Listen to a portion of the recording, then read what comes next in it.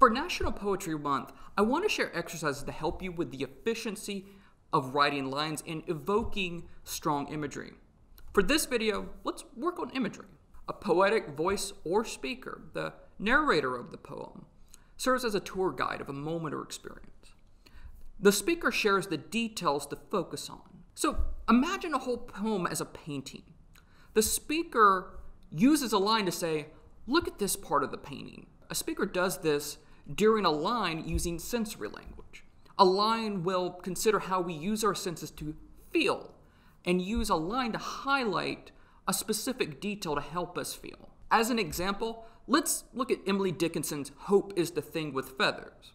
Her poem starts with "Hope is a thing with feathers," which is a line that prompts us to see hope visually as a thing with feathers, like a bird, that flows into the line that perches into the soul. Hope is a thing with feathers that perches in the soul. That being a thing with feathers, or hope perching the soul.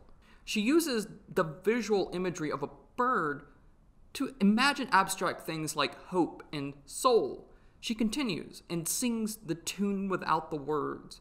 The sensory imagery moves from the visual to sonic. Hope sings a tune without words, like a bird sings without lyrics. The poem finishes the stanza with "and never stops at all." Hope sings a tune without ever stopping. Hope is an abstract idea that Dickinson fleshes out during each line in the poem by using sensory details of how a bird perches and sings. Now we imagine hope as something specific that can fly away but instead rests and sings without stopping. So that's how Dickinson uses imagery to look at abstract feelings. Let me share 2 exercises you can complete to work on imagery. First, draw or paint something. Before you create an image with words, create an actual image.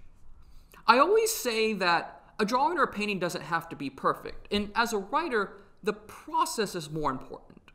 By looking at an object or scenery, then trying to recreate it using a pencil or a paintbrush and colors, you have to pay close attention to details. You have to make choices on how to create an actual color you see, and you replicate nuances within something in front of you. That process will help you see in a more intense level, a level you need for writing imagery. And second, write just the facts of what you see. So by facts, I mean avoid flowery language, even if you write about flowers. Before you dive into sensory details, try writing poetry or description using only the facts that you view. This doesn't mean that you write, "It's a flower." You can write, "Sunflowers sit under a meadow surrounded by live oaks." Some description on how the poem speaker feels in this environment might spruce it up, but try writing simply to have a handle on what you see directly.